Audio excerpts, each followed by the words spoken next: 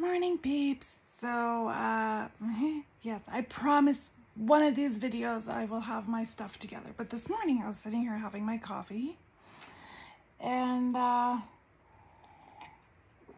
literally still in my row. I've done nothing and just, you know, sitting here scratching my head, daydreaming, and then realized that when I do this, see that? Yeah, just it's coming out in droves like that.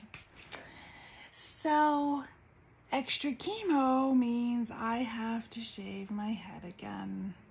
I looked at my pillow and it was tickling my face this morning and I thought it was cat hair. No, it was my hair.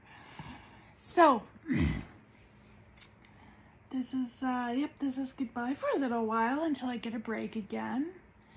Lucky me, it's summer, but yep, goodbye hair again.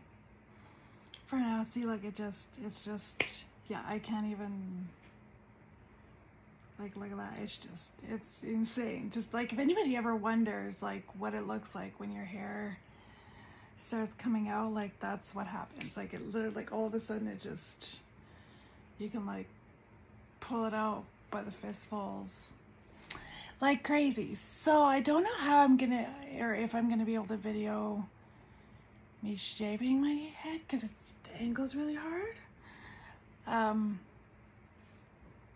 I'll make an attempt and then you'll either get like the after video or the during video, or we'll see. Hey peeps, okay, I'm not done yet.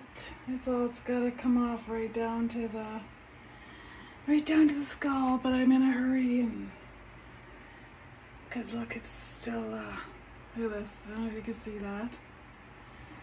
I can still pull it out of my head, so I gotta shave it all off. But for now, this is gonna have to do because I have to hit the road for my nerve conduction study, and shower all this hair off my back now. I don't know if you can see the back, it's very thin, look. Very thin around the crown. It's gonna be a wig day today. But it's summer, my head already feels really cool. Nice and cool. Maybe I can tolerate the heat a little better. All right, talk to you soon.